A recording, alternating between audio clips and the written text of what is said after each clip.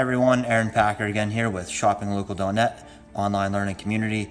And today I'm here to tell you a quick success story and show you how we executed that success story with just $50 towards an ad. So we actually ran a 2-day ad for a local restaurant. We work with a couple different restaurants, and this happened last week actually. And they were able to generate 623 clicks and reach about 6,703 people, while they made 11,023 impressions. And impressions is the number of times it went across a person's screen, whether it was on a phone or a desktop or a tablet of some sort. So how exactly did we do this? Yeah, I know you guys want the secret sauce, so we'll give it to you. But anyways, my handwriting's terrible, so I hope you can bear with me, and my penmanship is really bad. Okay, so it was about a 4-5 step funnel here.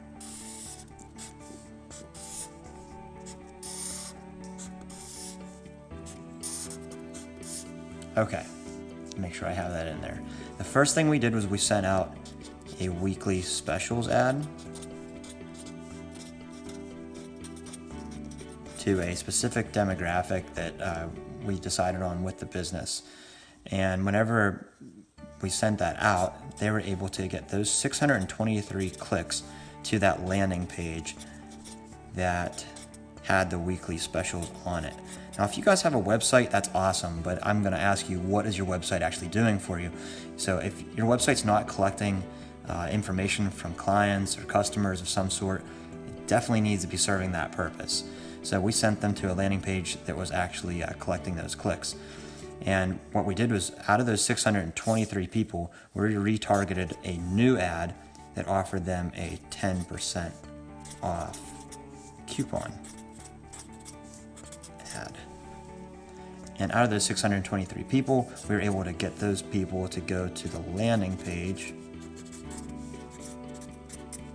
that had the offer. So whenever they got to this step, it pushed them to actually convert into a sale. And we actually worked really closely with the business to see what the return would be on this one. They actually had a coupon that you could show, and they were able to generate a return on investment of $2,803. As I said, only spending $50. So at the end of the day, that's not a bad return on ad spend, and it's really cool that you can track it too. So if you guys have any success stories of your own, if you've done Facebook ads where it's benefited yourself or the company you work for, feel free to share. I'd love to hear it. Comment, email it to me, aaron@shoppinglocal.net.